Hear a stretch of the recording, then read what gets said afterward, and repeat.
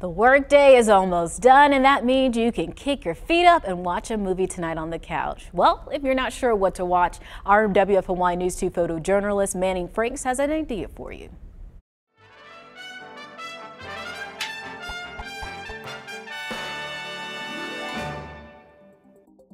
Asian American history is American history. Too often we forget that notion, and that comes into a clearer picture with the incredibly nuanced Free Chol Soo Lee, a documentary exploring the wrongful conviction of a 20-year-old Korean male who, through inaccurate eyewitness accounts, had an entire justice system fail him.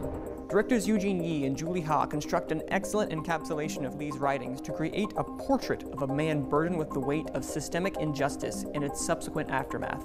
Free Chol Soo Lee does an excellent job in inviting the audience to further understand who this man was, flaws and all. It's that empathetic touch that makes this film perk its head over its peers.